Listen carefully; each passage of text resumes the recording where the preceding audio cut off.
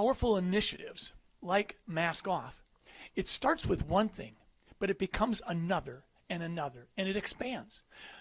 If you remember, go back to World War II. If you look at the 1930s and you look at it carefully, we could see some things happening, little things that people chose to push aside. It's going to be okay. And then the little things grew into something bigger. Then there was a night called Kristallnacht, the night of the breaking glass. Then there was the book burning.